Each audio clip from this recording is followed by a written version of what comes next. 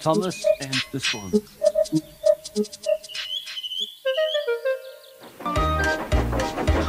One day, as Percy was making his way towards the dairy, a bird suddenly flew out of the bracket beside the line and hit Percy's copper beam.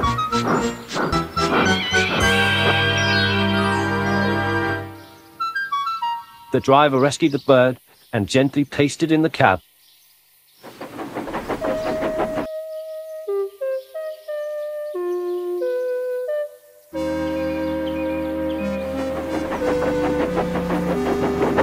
But the bird had died by the time they reached the junction.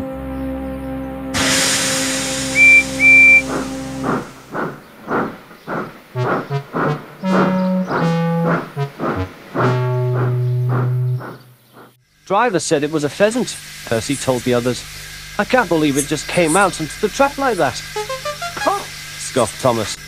Fancy being frightened by a bird. If I met a bird on the line, I'd just blow steam at it.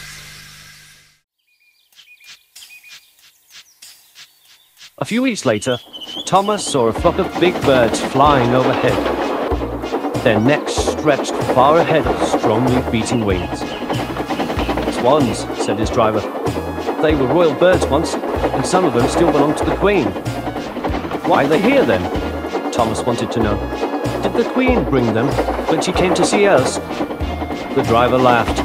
No, Thomas. Just the ones in the river near her home belong to her, he said. Swans are protected birds, and no one must kill them. What if we ran into one by accident? Like Percy's pheasant? Asked Thomas. I don't know, replied his driver, but I think I'd rather not find out.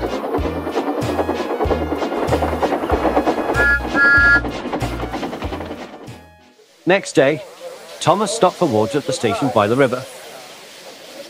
Ahead of them, on the bridge, was something which looked like an old newspaper.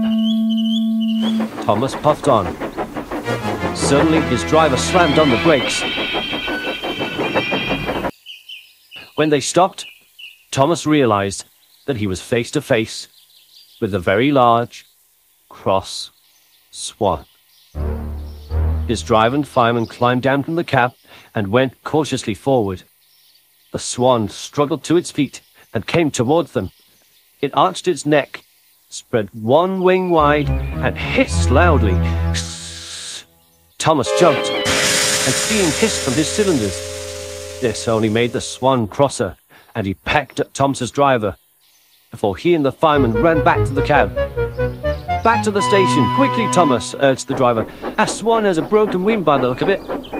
Flew into the parapet of the bridge, I expect. We must fetch help.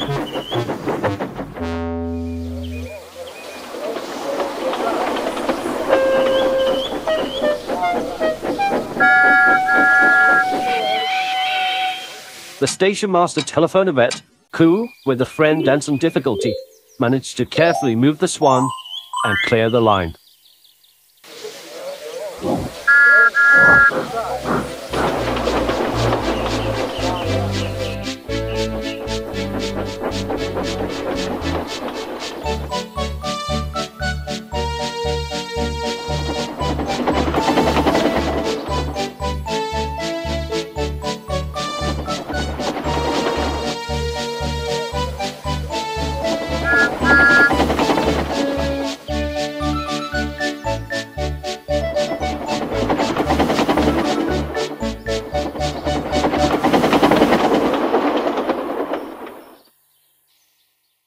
I thought you weren't scared of bears, Thomas, said Percy in the shed that night.